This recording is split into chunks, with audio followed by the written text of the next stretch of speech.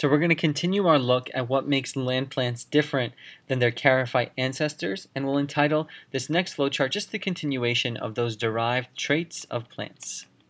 So we'll look at derived traits of plants, Roman numeral 2.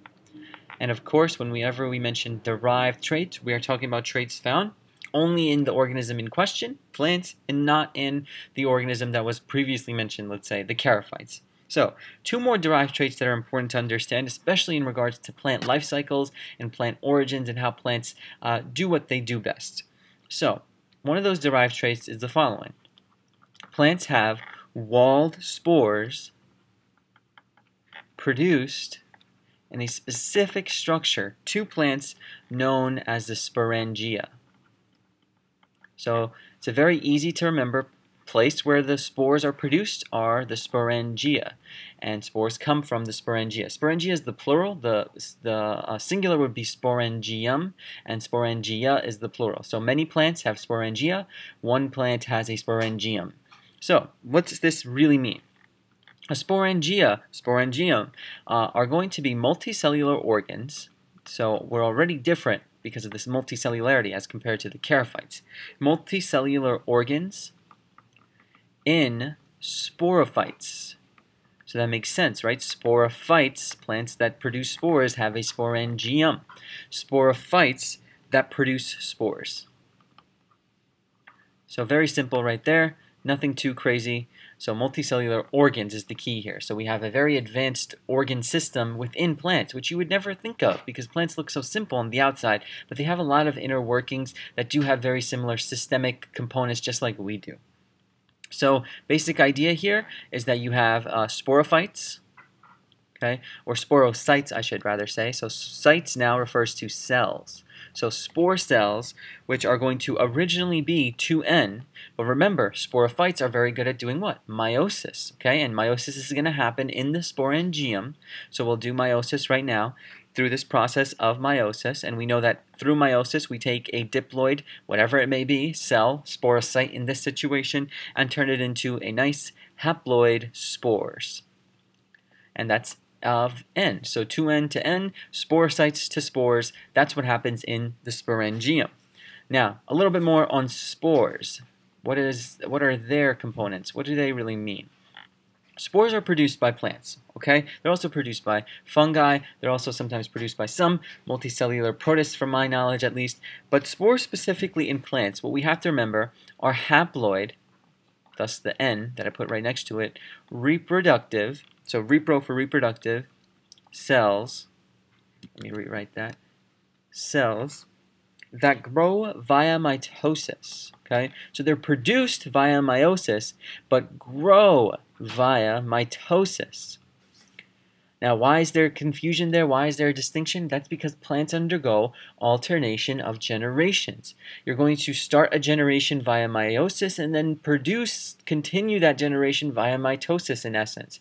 A haploid reproductive cell that grow via mitosis into a familiar multicellular gametophyte now. So now, once you are a gamete, right, you are a spore and you don't get fertilized, you don't match up with another spore, you're going to grow. You're going to still grow regardless via mitosis into a multicellular, larger gametophyte plant. We'll get into the gametophytes in just a second. So gametophyte, the origin is because they were once a gamete, right? They were once just a spore, a haploid reproductive cell, and they eventually turn into a larger plant, thus the name gametophyte via mitosis, of course. Finally, last thing to remember is the fact that all of this is going to be encompassed within a spore wall, something we actually covered. Remember the sporopollenin? Sporopollenin, though a similar characteristic between both plants and charophytes, the sporopollenin is also found within the sporangia, larger organ structure. So the charophytes don't have this large organ, but they do have the sporopollenin that's conserved, let's say. This was a conserved structure that continued throughout the evolution of plants, and the reason why is because it provides a great amount of resilience. So this is a very resilient structure that has been conserved throughout evolutionary history of plants. So that's our sporangia side. The sporangium is there to make spores, and spores develop via mitosis into gametophytes, and this is protected by a sporopollenin structure. There we go. That's a summary of that part. Finally, last thing about derived traits is the fact that we also have in plants multicellular gametogenia. Okay, gametogenia or genia, whatever you want to call it. So sporangia and gametogenia or gametogenia, I've heard both. This is going to be a little bit different than our sporangia story. Here, this is going to be something exclusively produced by, let's look at the juxtaposition here, the comparison. Produced by sporophytes, our sporangia, produced by then gametophytes, our gametogenia, okay, or gametogonium, whatever it may be. Gametophytes. Okay, plants that are of that gamete structure. And then finally, what's going to happen here is that this structure, this gametogenia, is going to be exclusively in charge and does this. It produces gametes, that's the name, gametogenia, via mitosis. Okay? Remember, alternation of generations. You can switch between the haploid and diploid structure depending on the multicellularity needs of the plant. Here we have the need of continuing gamete production via mitosis, and that's going to happen in the gametogenia. Here, this is not going to happen. Here, the process that underlies this is meiosis. Okay? Don't forget that distinction here. Mitosis and meiosis are different, separated, and thus two different parts of the flowchart.